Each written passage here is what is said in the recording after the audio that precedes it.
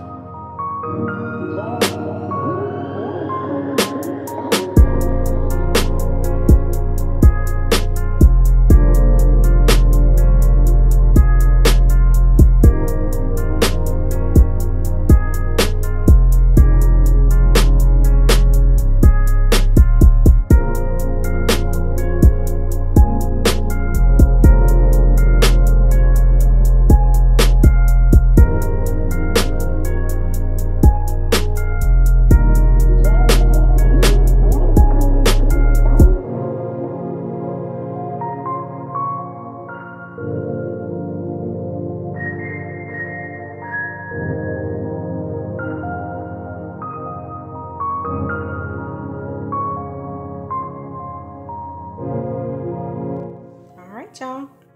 This is the finished product.